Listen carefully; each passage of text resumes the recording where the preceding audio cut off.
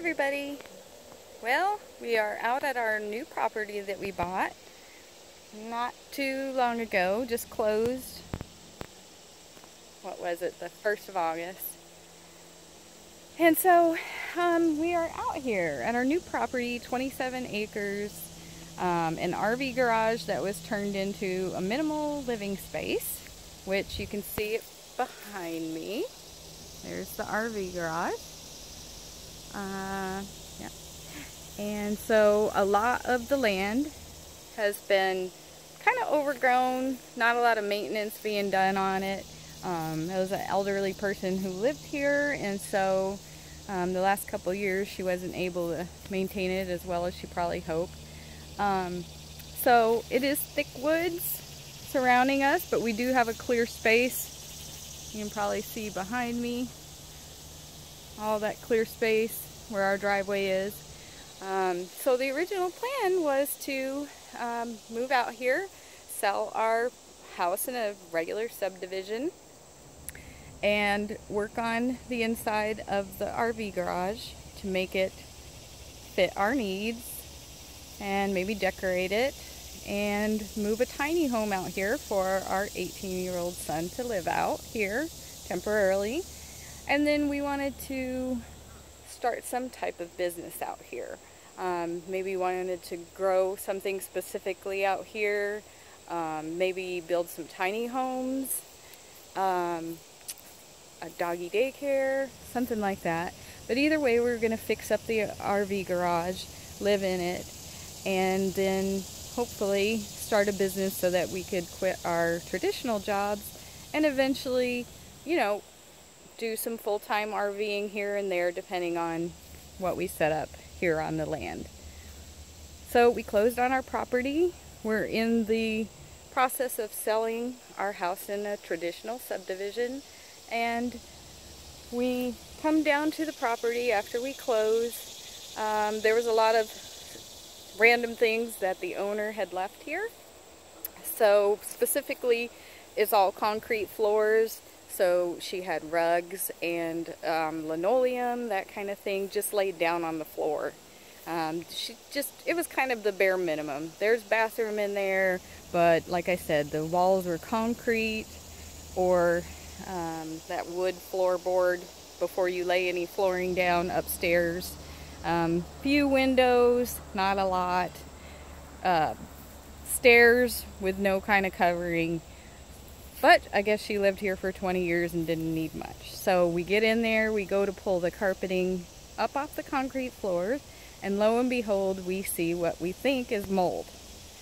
We knew it kind of smelled funny in there, but we just kind of figured that, you know, it needed to be aired out and new flooring put in, that kind of thing.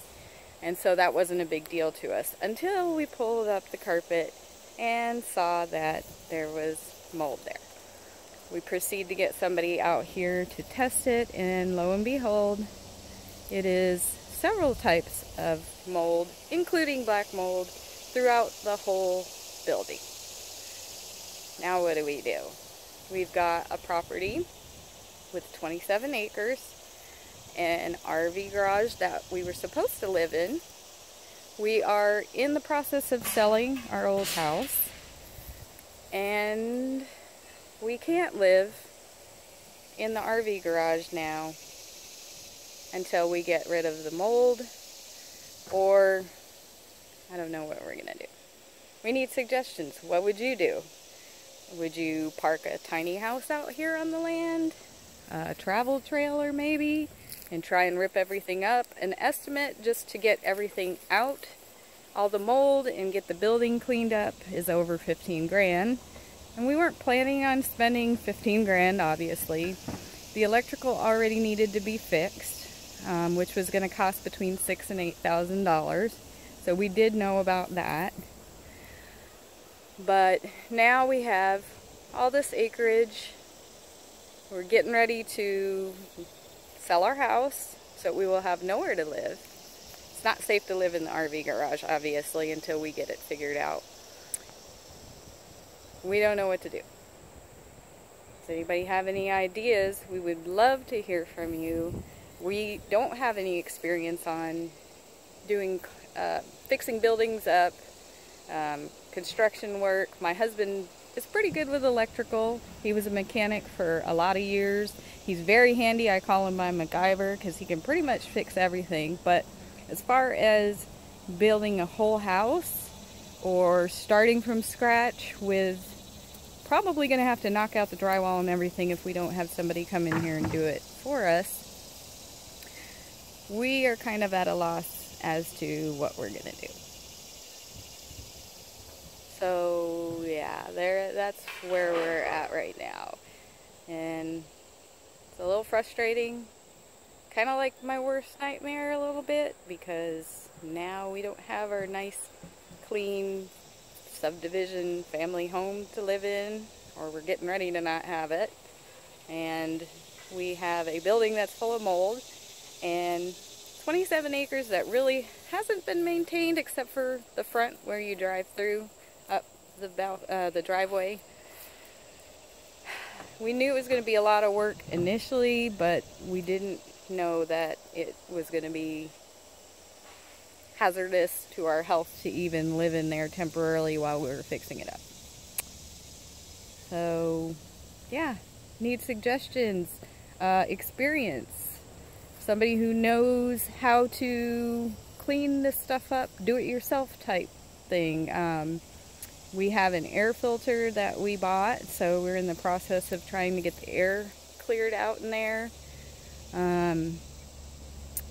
We've got sledgehammers and chainsaw and, you know, things that we knew we would probably need, but at this point we're getting down to the wire and we're not going to have somewhere to stay, so we're going to have to figure out whether we want to park some type of temporary housing here, or yeah, I guess that's probably pretty much, we're going to have to figure out whether we park an RV, get a travel trailer temporarily, maybe a mobile home. Yeah, don't really know what we're gonna do.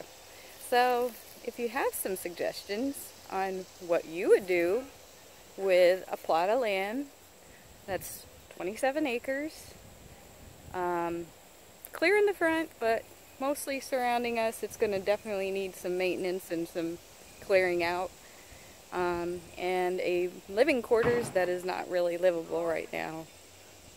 Yeah, he's back there trying to pull stuff out. Along with, there's our doodle. He freaking loves the property. He is a happy camper running around here, but he doesn't realize that we don't have anywhere to live right now once we sell our house. So yeah, good talk. Anyway, if you have any suggestions or experience or ideas on what exactly you would do, we would be glad to hear from you. Subscribe to our channel.